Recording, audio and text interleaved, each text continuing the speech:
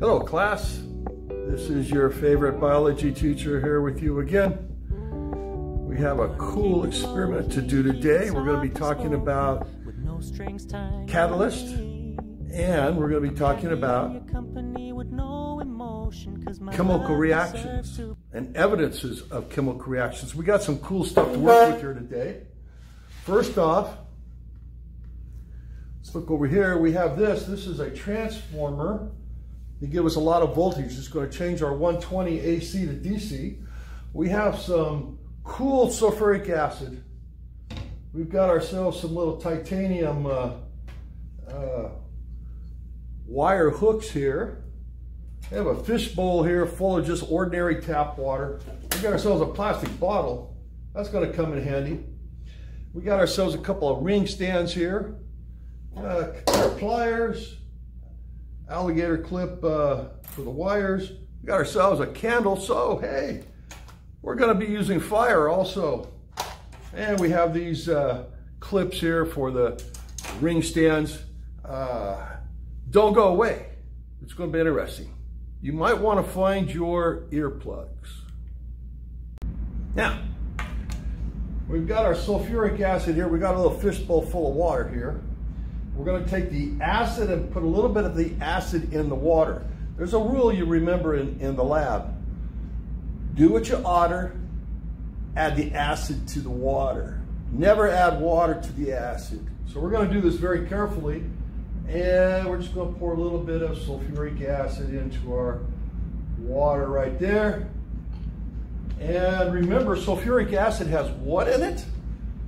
It's got sulfur, but it's an acid. So you might want to look up, while we're waiting here, what color is sulfur? Okay, class, we're about ready to get started here. We're going to turn our transformer on here, and you'll see we're going to get lots of voltage on it. We're going to get 31 volts. That's DC. That's quite a high voltage. And here's the cool stuff that's going on. Can you see what's going on right here? Move those little clip wires out of the way.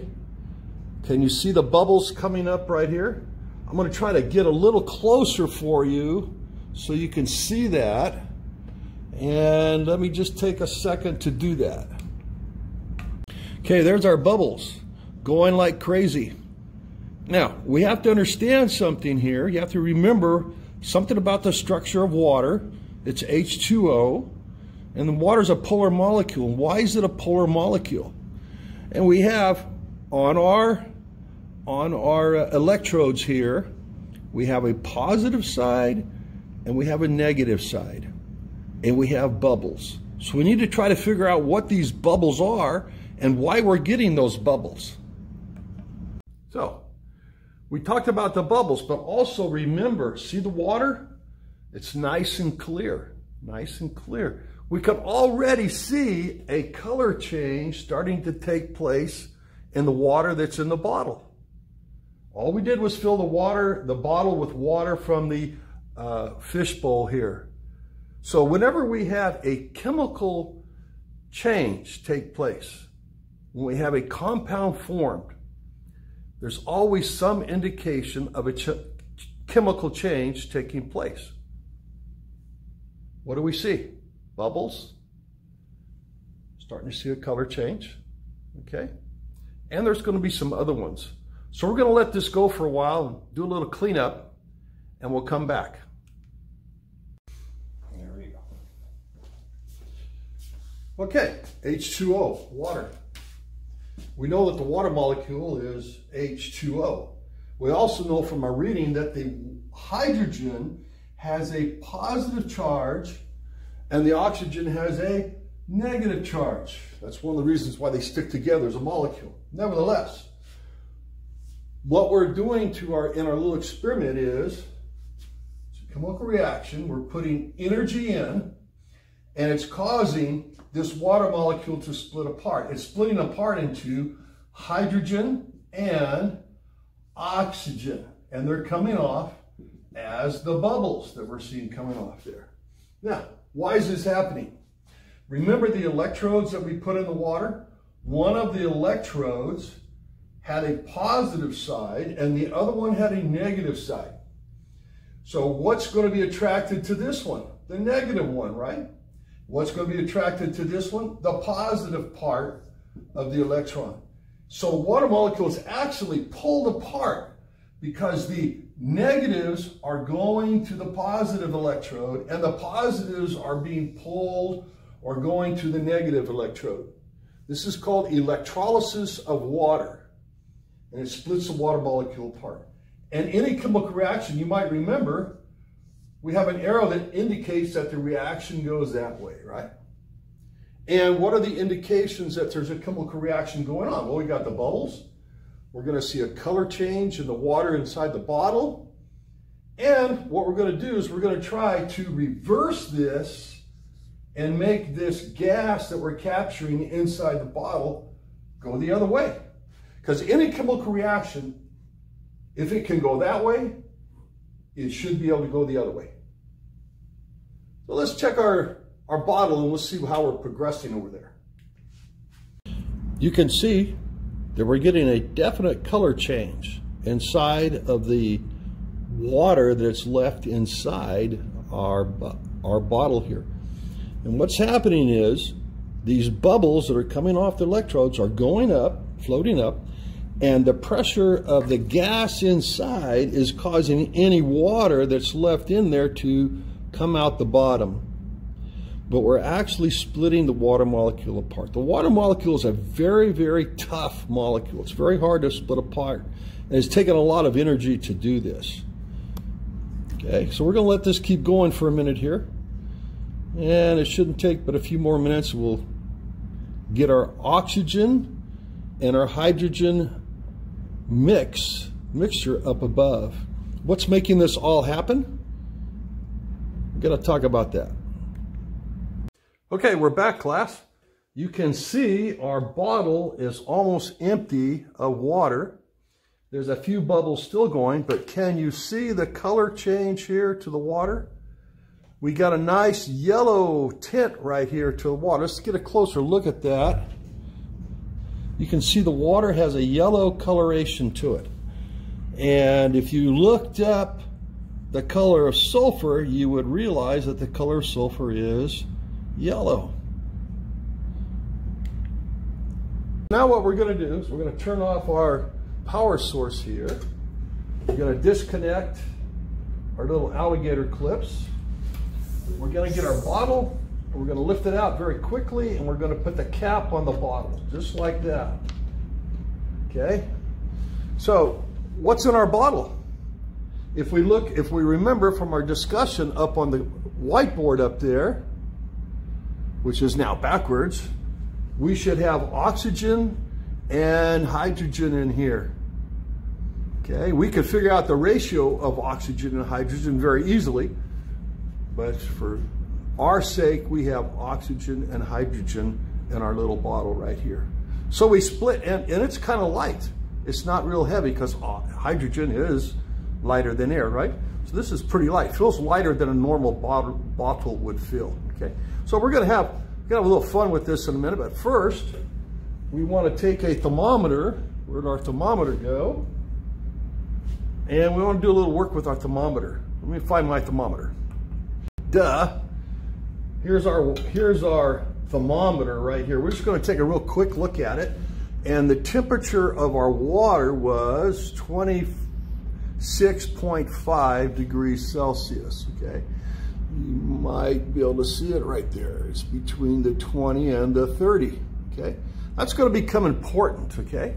So the room temperature, we're just going to get the room temperature also here, because when you have a chemical reactions, oftentimes the temperature changes. So we're going to be looking for a temperature change.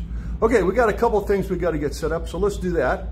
And we've got hydrogen and oxygen in this bottle. We're going to see if we can make water. According to our trusty thermometer here, the room temperature in the classroom is 25 degrees Celsius. So almost exactly as the same temperature of the water. And by the way, check out the water. It definitely has turned yellow. It's got a very definite yellow color to it.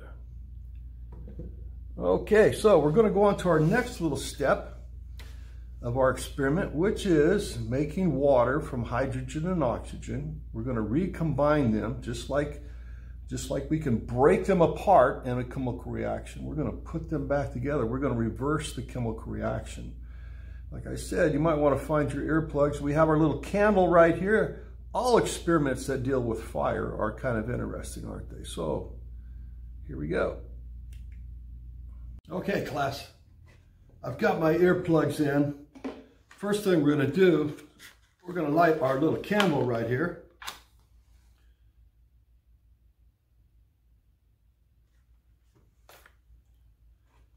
Okay, so part of science is making good observations. And sometimes you have to make observations very quickly. This is one of those times when you've got to make very quick observations. We're going to take the cap off the bottle. We're going to put the mouth of the bottle right down here by the flame. And we're going to see what happens. Make a little bit of water. Be very careful with what you, pay attention to what you see.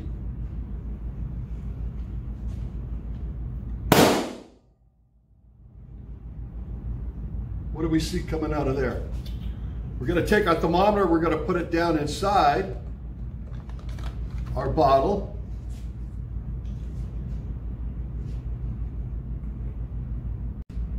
We're going to take our thermometer out of the bottle, and it's up to 32 degrees Celsius.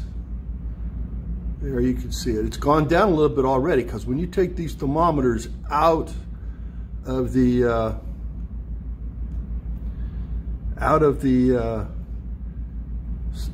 whatever's causing them to heat up or cool off, they react very quickly. So it went up to 32 degrees.